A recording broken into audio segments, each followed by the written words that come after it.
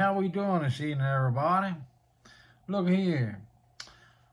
I have, this jig is for a customer, first of all, but I had a subscriber that commented on a video and messaged me wanting to know how I build my thread up, you know, around the head right there. Say, just like that. See, well, sorry, I didn't do it on that one. Give you the wrong one. Okay. So how I build my thread up, just like that at the base of the head. And y'all know I talk about it all the time. To me, that's a big deal on these jigs, y'all. That is one more color to attract that bite. And over the years, I have learned that if it's me, unless a customer literally asks, you know, says, hey, look, I don't want it built up. Every jig that I make, I build that thread up around the head. And you can see all the way around it's built up, all right? So, when somebody asks me a question and they're trying to build jigs and get it going themselves, you know, hey, I'm more than happy to help out, you know, because I've been there at one time, you know, and the guy, I know I've said it several times, the guy that actually taught me, well, he was, I don't know, in his 80s, and he wasn't very helpful. So basically, when I learned to tie, you know, learn the basis of tying, it was like maybe 5 minutes, and I just sat, you know, in the shop and tried different things and finally learned, you know, the basis of it. And then over the years, I integrated my own style. So everybody has their own style of tying, you know. And a lot of people say, man, you come up with some weird colors, yada, yada, yada. But the thing about it is, you know, I take these things out, y'all. This is no joke. Each one of my jigs, I literally take it out, you know, and test it out. See if that sucker, you know, if it catch fish. You know, I take them out on many, you know, all kind of different conditions. Windy, rainy, murky water, clear water. You know, I try out each one of my jigs. Even if it's, you know, one that somebody special orders, I make a couple for myself, you know, because, heck, I get a lot of customers, you know, that order things, and I've never thought of them colors, you know, but, heck, they work like in Kentucky or Tennessee or Ohio. I've never heard of them, but hey, lo and behold, I'll build me 2 or 3 of them, and the next thing I know, I'm showing it on, you know, on my channel or whatever, and heck, we selling them like crazy. So look, I appreciate that. Look, today we are going to build the Ghost Minnow. The Ghost Minnow, y'all. Now look, y'all know I got to do something a little different. Got to be tied with that red thread now. Got to be different, all right? So we're going to start with a little tagline, about 3 inches or so, 2 to 3 inches. Oop. We're going to start wrapping, right? So this is a brand, I'm glad that happened.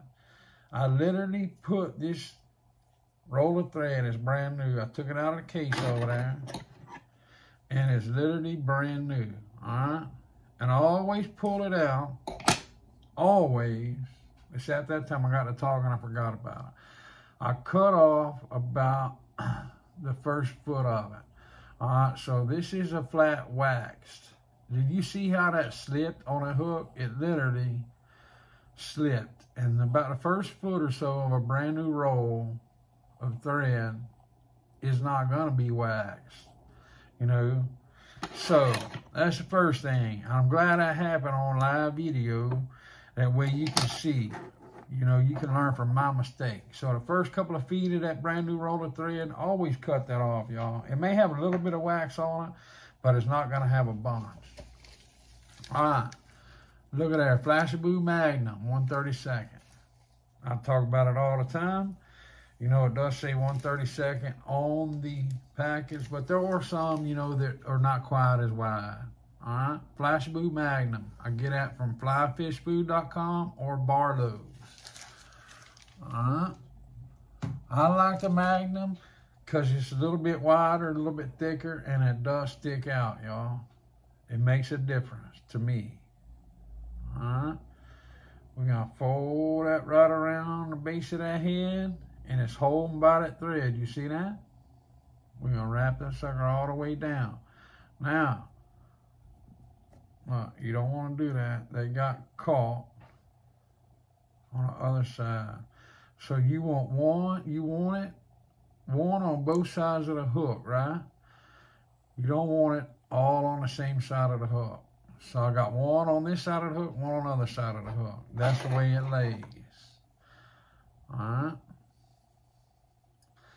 Now, as always, you do not want them the same length. Remember, they will stick. I promise you they will stick. I see it every single day. All right. See the difference in length? It don't take much now. We ain't talking about no inch or not even a half inch. Just a tiny, tiny, tiny, tiny, tiny bit. All right. So, look at that. The ghost minnow. Y'all, this is synthetic bucktail. All right. And it come in, this is actually 12 inches. All right. That side of it is 12 inches. It's looped around, as you can see. This side is 12 inches. We're using a 1/8 head. So we're going to take half of that. Roughly 6 inches. Okay. I'm going to put it back in my drawer. I said roughly 6 inches, and that's about what that is.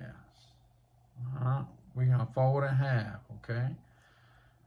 You see them old crazy things just hanging way off? Go ahead. You got any real crazy ones, cut it off, okay? I'm going to go ahead and fold this another time, so I'm going to cut it. It just makes it easier to handle, y'all. That's it. Literally easier to handle. I folded that thing a second time. Or a third time, sorry. And you're going to have a few little loose pieces, so I always take my hand, run through there like that, right? All right. Lay that bad boy on the back of that hook. Get you a couple of light wraps. Good thing about this, it's not like marabou or something like that. You know, you're going to, see, I missed that. Pull you some slack out, then catch it. It's not like marabou, you know, where, you know, it's hard to catch, whatever. I mean, it's pretty easy. And it also, when you put it on that hook, it pretty much stays right there. So, like the marabou, or if you're tying with a neck hackle or something like that, you know, put you a couple of light wraps on there until you get it exactly where you want it. Because them neck hackle, it will move, y'all. And you don't want it all lopsided. You see, I got a couple of wild hairs. What they call wild hairs, y'all, sticking out. I went ahead and trimmed that off, okay? Now, I'm going to run that sucker all the way back up to the top, because I miss a couple of places. I don't like doing that. I like to have a nice, even layered thread from start to finish. I say start to finish, base of head, tip of the hook. Nice, even layered thread. When you tie that knot, make sure, put you some tension on there, right? Put you some tension on that bad boy. Okay. We don't want it like, you know, like a bleeding shiner, nothing like that. I could use red accent, you know, or crystal flash, but I'm not. I'm going to use just regular silver crystal flash. That's 6 inches, y'all, on one side of it. Sometimes it will get stubborn with you.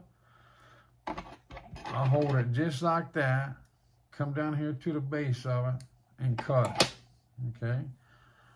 Put that bad boy back out of the way. Now we're gonna fold that. We fold it in half once. All right, see how I wanted to get crazy on me? Just run your fingers through it. Ain't hurt nothing. I fold it in half twice. Where I folded it, I'm gonna go ahead and cut it. It's just much easier. Sometimes you see me cut it, you know, after I put it on there, but it is easier to cut it before you put it on there. Just a little helpful tip. I lay that sucker on there, get it where I want it. Nice, tight wraps all the way. Cover that whole bad boy up. All right, to the base of that head, and then go all the way back to the tip of that hook. Woo-wee, man, I can already tell you, them crappie gonna love this bad boy.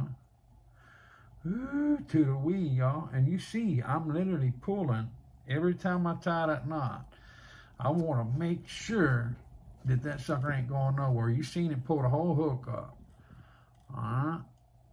And y'all, these jigs, I use these jigs on a daily basis. I got jigs out there in my box that have literally been through, oh Lord, been through a lot. Let's just say that. All right. New Age Chanel. It's black and silver, y'all. This package got wet. It's hard to read, but it's just New Age Chanel from Barlow's. All right. And it's black and silver. So, I'm going to take my fingers. I'm going to strip some of that Chanel off down to the bare thread. You see that? Then you're going to lay that sucker right on top. You want as much as possible. See, I missed that thread, pull you out a little slack, then you can catch it every time. All right, you're gonna cover that thread up just like you did your daggum, you bucktail. All right, when I strip it back now, I cover the thread up, then I do go back to where the Chanel is. That way I know that sucker is tied in, y'all. Put a little knot in there. A lot of people say, you know, well, why don't you do a whip finish every time, you know, when you stop? Well, basically, that's what it is a whip finish. The reason I do that is because I don't use any adhesive. All right? I was taught to tie jigs with adhesive, but I don't like adhesives. Anyway. Right there, a piece of this little flash got caught in there, so I'm just pulling it out. Now, I like a nice, even body. All right? Some people double it up, triple it up, whatever. I don't like that. All right? I'm not saying nothing bad about the way they do it, but that's just not my style. Now, you see me, this is all the way to the base of the head, right? All the way to the base of the head. And that may be, you know, your problem. You know, thicker Chanel, you're going to have to use more thread. I mean, that may be the problem why it's not building up. I'm going to do a couple of wraps in the front. Switch around, a couple of wraps in the back, all right?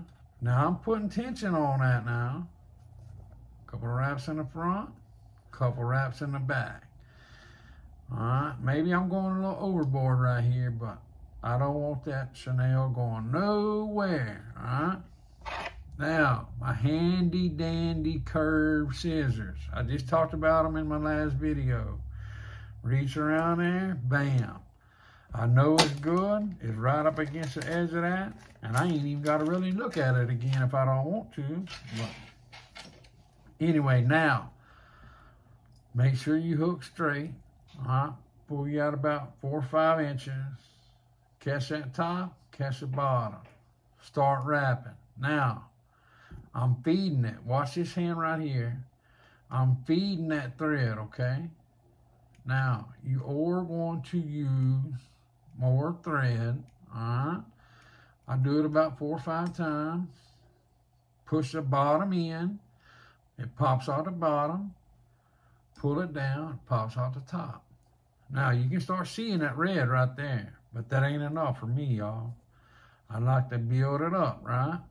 So this is where I think maybe the confusion is, because, you know, you're wrapping around, you know, just like wrapping in a round circle. So your thread should be even, you know, the whole way around.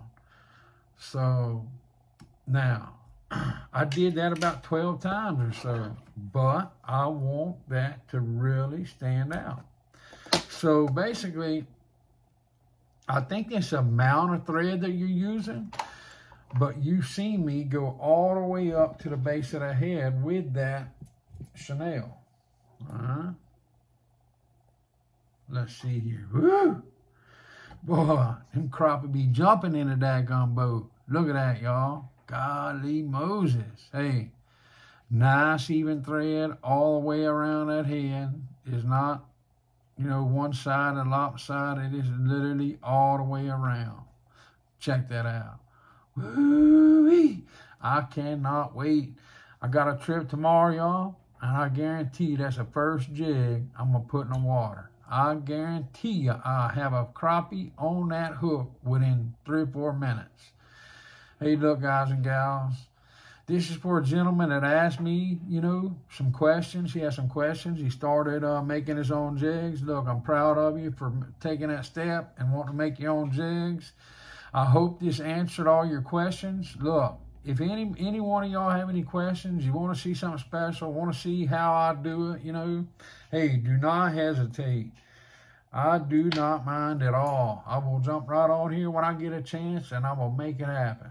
Look, God bless each and every one of y'all. I truly, from the bottom of my heart, appreciate each and every one of y'all subscribing, watching, and commenting. Hey, y'all share these videos. Let's build this community. Let's build a TCO community. Let's help as many anglers, as many fishermen as we can, y'all. Hey, look, and I got a surprise coming for y'all in a couple of weeks. I think everybody's going to like it, especially the anglers that are local to the East Texas area. I got a surprise. I really don't want to talk about it until the 19th of next month. I got a meeting with the city council. So hopefully within a few weeks, we are going to have an awesome surprise for everybody. And man, I've been praying about it for 2 months. God willing, it's going to go through. Anyway, I appreciate each and every one of y'all. As always, any questions, anything I help you with, do not hesitate to reach out. It is my busy time of year. I've been running trips, guided trips every single day. And it may take me a minute to get back to you, but I promise I will. Appreciate it, guys and gals. Y'all have a good one.